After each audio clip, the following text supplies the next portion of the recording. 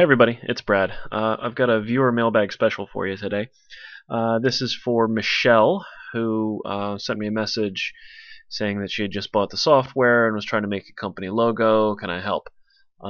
So she sent me the logo, and we're going to take a look at it and see what we can do with it. So the first thing I'm going to do, I'm just going to go ahead and open it up as a backdrop using the backdrop tool here, and we're going to take a look at what we're working with. So let's see, it's this CarQuest logo here. Go ahead and open that. Okay, so this is a pretty simple design. It's two colors. We've got some lettering and some shapes, and a little registered trademark thing there. So this design is simple enough that we could probably get away with auto digitizing it. But I would probably, if I was doing it myself, I'd probably digitize it by hand. So first I'm gonna auto digitize this, and then we'll switch gears and do it manually.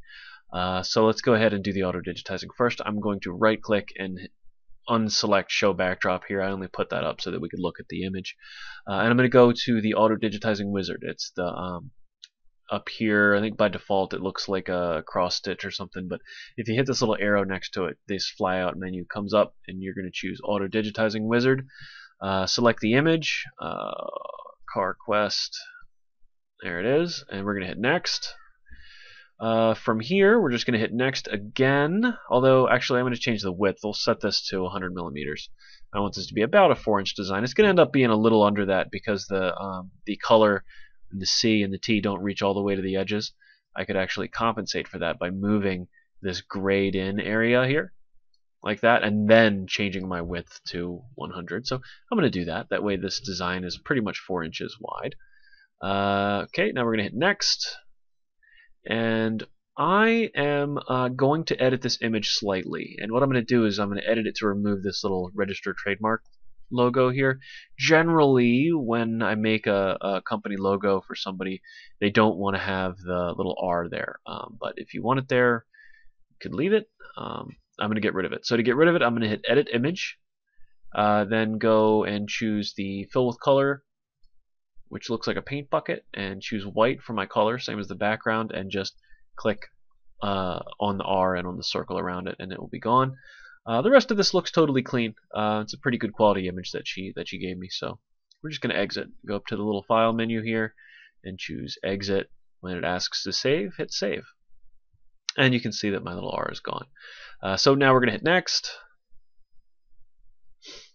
Hit Next again, and leave all this at the defaults and hit Finish. Okay, so here's what it's come up with here. And I'll put it in 3D so we can see it a little better. We've got our little blocks of color, but if you look, these letters look pretty atrocious.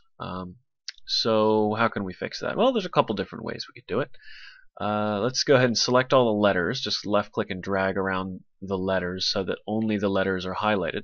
I could go down to the artwork button down here and convert these letters into artwork, which I could then go in and manually apply stitches to. And we can see that it has actually, when it traced this, it traced these letters in it broke up the Q and it broke up the R and the E and the T into separate pieces.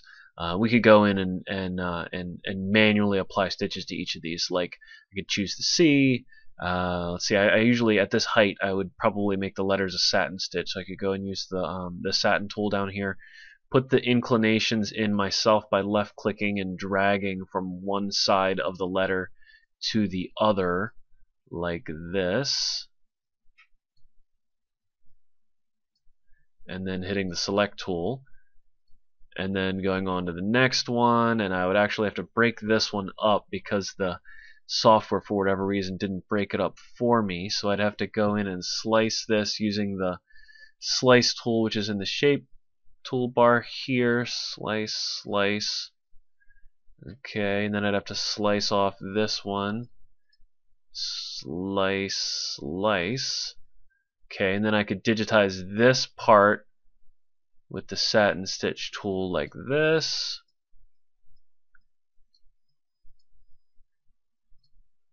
Okay, and then do the inner part of the A as well. Okay, so I could do that. I could do that for this whole thing, but really, for your first digitizing project, I wouldn't probably tell you to do it that way. But that's a way that you could do it. But let's find an easier way. I'm gonna just hit the undo button. It's this blue backwards facing arrow. I'm just gonna undo until I get back to what we had before. Keep on undoing. Oh, all right, there we go. So now we're back. All right, so I'm going to go and reselect these letters. So instead of going in and manually doing each one, this software has a pretty sweet feature called auto satin. So I said I wanted these to be a satin stitch letter. So instead of doing it manually, I'm going to try out the auto satin button, which is down here. This is the last one in this section, and when you hover your mouse over it, it just says auto satin. We're going to left click that. Hey, that looks pretty slick. Zoom in a little bit. Yeah, that looks pretty good. That's pretty great. Now we can still tighten this up a little bit. Like if you look at my C here, you see how the end of my C is not perfectly straight. We can actually fix that. And it's a lot easier to go in and fix these minor issues than it is to go and draw the whole thing in manually. Although it is a good idea to definitely learn how to do it manually, don't get me wrong. But the auto satin tool is pretty sweet. So I'm going to go ahead and left click on our letter, and we are going to choose the shape tool. And if you hit the little arrow under the shape tool, a flyout menu will come up, and one of the options is add inclination. That's what we want to do. And instead of adding a new one in, we want to take this last one here on the top and drag it so that it is perpendicular to the end, to the the end of the C there. And we're going to do the same thing for the bottom one. And we'll just go ahead and hit the select tool. There. See how much cleaner that looks? So anywhere that you see that, like down on the bottom of the A and the R, our U looks okay, our E has a kind of a little funkiness to it, but you can actually go in and tighten those things up. So, yep, there we go. That's how you would use the auto digitizer to make this design, and then go in and kind of tighten it up to make it look a little bit better after you run it through the auto digitizer. So how would we go about digitizing this manually? Well, really not that much harder to do it. We just have to pick our own stitch types the whole time. So let's go ahead and do that. First I'm going to go and create a new file. So I'm going to go to File and New. Okay, set my machine format and just hit OK. Okay, so we got a blank screen here, and we're going to go over to the backdrop tool, and this time we're actually going to use it to digitize. So we're going to left click on our backdrop tool and then go and pick the CarQuest image once again. I'm going to increase the size of this. I want this to be about 4 inches from here to here, and if I go and type in on the backdrop properties, it's going to change the size of the actual image itself, not the logo. So it would be changing the size of like the white borders of this image. So I made it a little bit bigger than 4 inches. Actually, I made it a little bigger than I meant to. Size that down a little bit. Yeah, that's pretty good. Okay, so now we are going to have to draw these segments in ourselves. Okay, so let's go ahead and do the first red square here. And what I'm going to use to draw this in is the rectangle tool. So if I go up to the top here, these are my auto shapes. Okay, if I hit the little arrow, I can choose between rectangle, ellipse, triangle, pentagon, hexagon. Okay, so I'm going to pick the rectangle. Right, we're going to left click on that, and then we're going to left click and drag to create a rectangle that is the same shape as my backdrop image. Okay, so I'm using these little squares here to just click and drag and make it so that it's completely perfect. It really doesn't have to be dead perfect though, honestly. I just am kind of anal about it.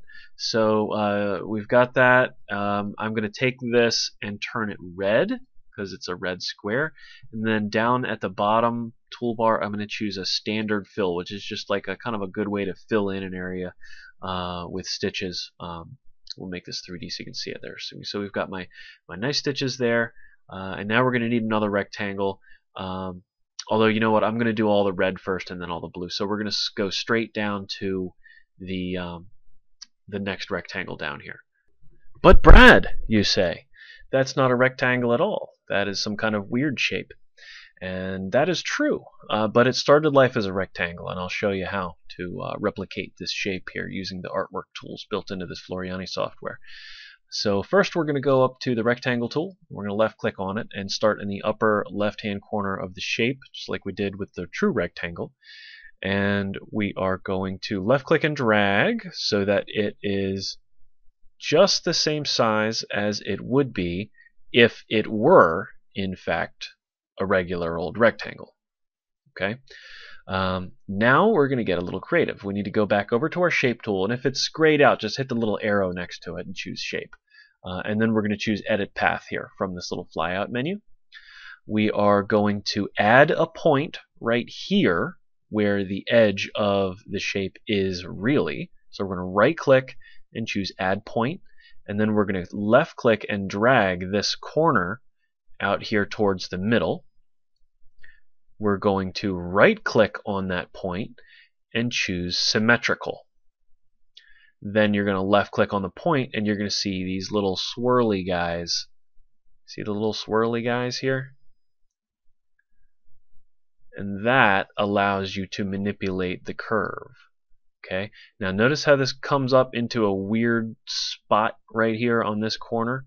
If we right click on this corner and tell it to make it align, that will get rid of that weirdness, and look how close I am already to matching this curve. So I can either move my point to attempt to match the curve perfectly, or I can left click on my point and move my swirly things. See how easy that is? You can make pretty much any shape with this. Now I've kind of lost the there we go. So you just kind of drag it till it's perfect, and that's perfect enough for me right there. And yeah, so now to generate this, I'll just go ahead and hit my select tool, and I can apply my stitches down here with the standard fill button, and boom, I've got a lovely little swooping shape in there, perfectly drawn using mathematics. How great is that?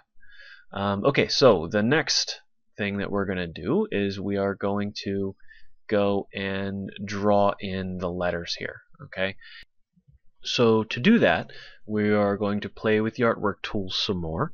This time, instead of using an auto shape, we're going to draw our shape in ourselves. And the way that we're going to do it is you're going to go up to the line tool, and I want you to start on the very tip of the top of the C.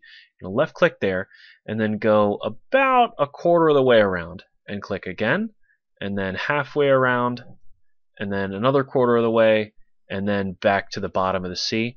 Straight line up, and this time maybe a third of the way on the inside of the curve, and then halfway, and then another third or so, and then back to the bottom corner, and then to the top, and close the shape. Okay, and right click. Now look at this. That is not the same as that at all, but that's okay. We are going to fix that. We're going to go up to the shape tool again, and you are going to right click on your second point here. You right click on that and choose smooth, and then right click on your next point, or skip a point, go down to the next one and choose smooth again. Actually, you know what? We'll make all three of these smooth. We'll right click on this middle one and do smooth. Okay, so that looks pretty good, and we can actually change our curve by moving our points around till we get it exactly like we want. And then again, we're going to go in the middle here and do smooth. We're going to leave these guys alone. The corners, we don't want the corners smooth. We just want the inner parts to be smooth. Good, just like that. And then we can adjust the amount of curve by moving the points. And again, we get these little flippy flapper things that you can actually, if you click on the point, you can then adjust the curve using these little spinner guys. Okay, and then once you're satisfied with your curve, then you've got this shape. So let me move this out here so we can see it. So see how nice that shape looks? It looks pretty much just like that. And if it doesn't look just like that, you can adjust it until it does. Let's see, I'll put it back, and now we're going to use that auto satin tool again to put the satin stitch in. We're going to left click on that, and oh my, what a mess it has made. So here's Here's a tip: the auto satin tool is not infallible, and we're going to fix this just the same way that we fixed the last one, by going up to the shape tool, and we're going to move. See what it did? It actually put these inclinations in a crazy fashion. We're going to move this inclination so that it's perfectly perpendicular to the edge, just like that. And there we go. A lovely letter C. Okay, so that's how you're going to trace the outside edge of your letters. But wait, we've got this letter here. This letter has holes in it. That's okay. What we're going to do is we're actually going to draw this in sections. Okay, we're not going to draw it all at once. We're going to draw each line that's one continuous satin stitch. We're going to draw in by itself. So we're going to do this outer part of the A, and then the crossbar on the A. Or if we wanted to, we could do this curve, this straight line, and then the cross part on the A. We have kind of the freedom to choose which way we're going to digitize this. It's kind of up to you. And also, it's up to you what order you have them sew out in. If I digitize this guy first, and then this guy, and then this guy, the crossbar is going to be underneath of these two pieces. Whereas if I do this last, it'll be on top. And I think the spirit of this font, and I'm no expert on fonts really, but I think in the spirit of the way that this font looks to me, I think that the crossbar should be underneath the other two. So let's go ahead and sharpen our tracing skills here, and use the straight line tool again. We'll start on this bottom left corner, and then I'm going to go up until the line is no longer straight, and then I'm going to go just a little ways along the line, another little ways along the line, and then to the, well, you know what? I think I'm going to go straight down to here is what I'll do. And then to here, and then straight down, and then over. And if your points are misplaced a little bit, you can always go back and edit them using the shape tool. So yeah, let's go ahead and right click to generate that, go to the shape tool, and let's start moving our points around a little tiny bit here. I want to turn this one into a smooth. Okay, and then I can move that around. We'll turn this one into a smooth. And again, you right click on the point to make it that way. And I'm just moving my points around a little bit till I'm satisfied with how they are. Okay, and that looks okay. That looks okay to me. We'll go ahead and turn that into a stitch. Again, it did an atrocious job, so we have to go in and manually set where our points are going to be. So we'll make that totally flush on the bottom, or our inclinations rather. So we want this to go flush against that. Lovely. And now we're going to do this straight line here. Now this is easy. This has got just one little tiny bit of curve to it. So we'll go ahead and do this and draw a rectangle. One point in the middle to there. Shape tool. Turn this guy smooth, and we can actually put that little bit of curve to it. And if you can't see it, you can actually zoom in. I'm just going to roll the mouse wheel to zoom in, and then pan around. For some reason, the left arrow key doesn't work anymore to pan. You used to be able to just use the arrow keys, but somehow they broke it and they made it so that the left arrow key doesn't work anymore when you're trying to move the design around in the design field when you're zoomed in. Whatever. Okay, so we'll get our points so they're totally perfect. And when you zoom in, you can see it a little better. Okay, so then I will go ahead and auto column that. Boy, auto column, you are making some weird decisions today. Oh, I keep saying auto column. It's auto satin. I'm sorry. It's another program that I use that calls this column stitches. Okay. There we go. Okay, and then, oh, I said at the beginning I wanted the crossbar to be sewn out first and underneath everything, and then I went and digitized it in the wrong order. Way to go, Brad. Anyway, this is just a rectangle, so we're going to use the rectangle tool here and draw that in, make it an auto column. Now, if I did do this in the wrong order, which I did, and actually I also want to have the inclination going the other way for this. I want this to be the stitch direction to be going this way, like that. Okay, so if you do something in the wrong order like this, you can actually just move it in the sequence view. This is what order things are going to sew out in. I wanted this to sew out first. I'll left click and drag it up the sequence view, lay it right on top of my letter C, and it'll be the next thing that sews out after the C. Okay, so if we watch this thing sew out, it goes boop, boop, C, A, and that's what you're left with. Okay, now we could have done this as one piece. So if you don't like this, just do this as one piece. Anyway, so then you would proceed to do that for the rest of these letters. So for the R, I would do this in 3 pieces. I'd have the straight line, this curve, and then this curve going into it. I'd probably do this curve first, and then this part, and then this part, if I was doing that.